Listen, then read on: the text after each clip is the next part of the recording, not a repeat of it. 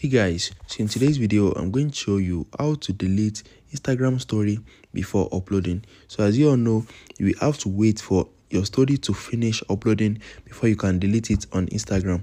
So right now they have added a new option that allows you to cancel the upload. So you cannot delete the story before it is posted to the public or to your friends. So in order for you to do this, head over to your App Store or Play Store and you need to update your Instagram to the latest version. After that, open your Instagram application and you need to create a new story. So let me create a new story real quick.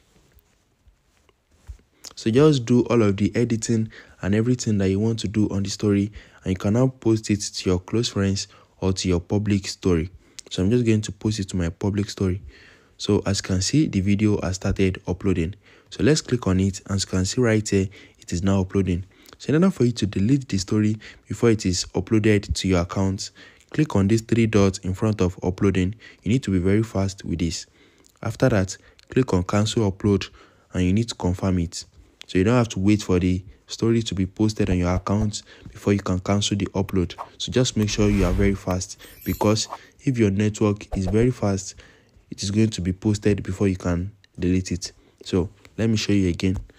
Click on the story, add the photo or the video, and you need to post it. So before it is posted to the public or to your friends, you can now click on it.